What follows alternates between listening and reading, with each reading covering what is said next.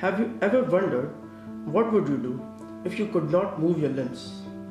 Well, that is the state of a quadriplegic patient where an injury to the spinal cord or brain causes total or partial paralysis in lower half of the body. According to a recent survey in India, about 1.5 million of the total population suffers from spinal cord injuries, of which about 200,000 are diagnosed with cervical quadriplegia. These people are not able to live independently. They always require supervision and assistance for navigation. But in India, powered wheelchairs is very rarely available, and even if it is available, it is not affordable. So, we, the students of VNIT, have come up with a prototype of a low-cost, self-sustainable wheelchair for paralytic patients. The smart wheelchair comprises of simple and cheap components that are readily available. Now, moving on to the system. Here we have a headgear that comprises of infrared glass and accelerometer controlled head collar. The glass is used for navigation of the wheelchair, and head collar is used for sending emergency notification using GSM. There is also RF remote which we have customized using our own encoder for the navigation of wheelchair. Also, the wheelchair can be sent to a specific coordinate in a defined space using FM navigation and localization. The patient can also send speech commands in his vicinity using speech transmission. There is also pulse oximetry for measuring the heartbeat of the patient. The motor is controlled by processor through a 20 volt 18 ampere motor driver comprised of edge bridge using MOSFETs. Now here is the list of the TIIC components.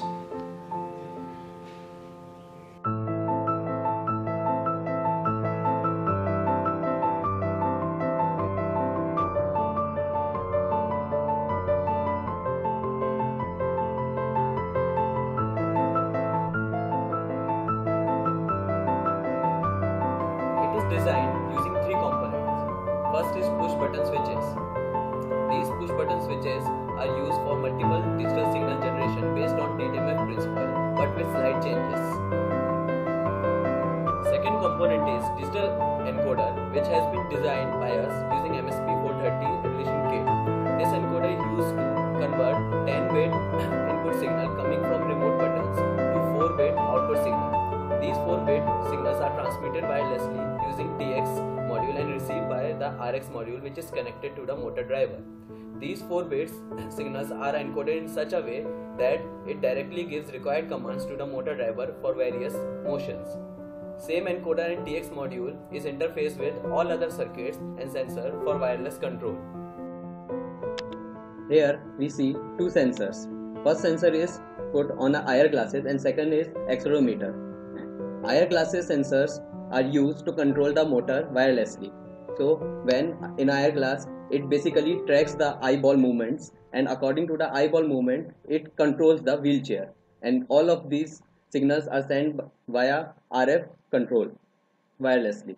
And accelerometer module is used to control GSM module. It is used in case of health emergency. If health emergency is there, then accelerometer can be activated by tilting the head forward, and the call will be made or message will be sent via GSM module to the caretaker, and he can take care of the situation.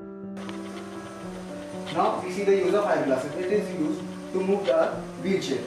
Now when he tilts his head forward, the IR sensors will be calibrated. Now the IR sensor will track his eyeball, and according to the motion of the eyeball, the wheelchair will move wirelessly.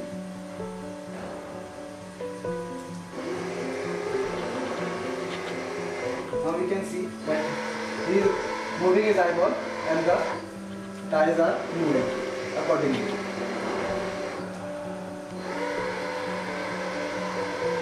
This circuit is some part of very important system of our project called FM-based indoor localization and navigation system.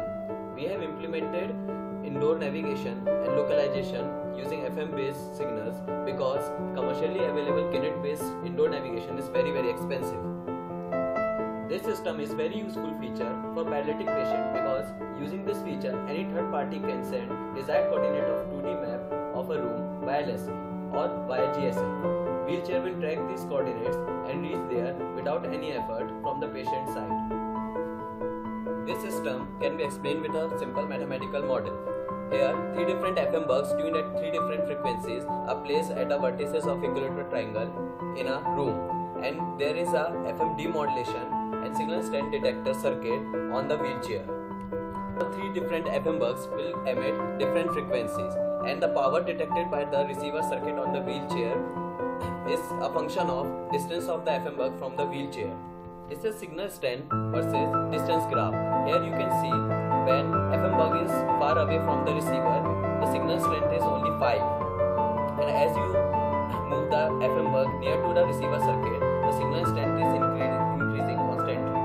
So this signal strength is represented by R1, R2 and R3 corresponding to each FM bug. Here is R1, R2 and R3. And in this equation, x1, y1, x2, y2 and x3, y3 are the coordinates or center of the circle of the 3 FM bugs. So by solving all these 3 equations and calculating x, y and z, we can accurately determine the position of wheelchair inside this equilateral triangle. Let's see the working demonstration of this system. Here, these are 3 FM bugs which are emitting 3 different frequencies, and this cardboard is representing a specific coordinate where wheelchair needs to be localized. And now wheelchair is calibrating its movement according to the distance versus signal strength graph, and it is trying to reach the specific coordinate which is represented by the cardboard.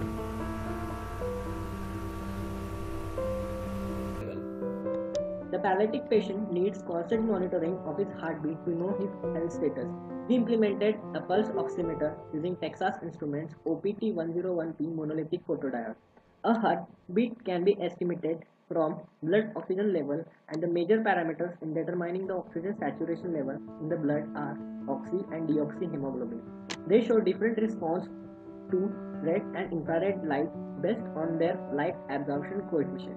Exploiting this property, we obtained these responses using photodiode and communicated it to the TIIC controller. When the user turns left or right, an emergency notification is sent. Now you can see that the call has been made to a particular user.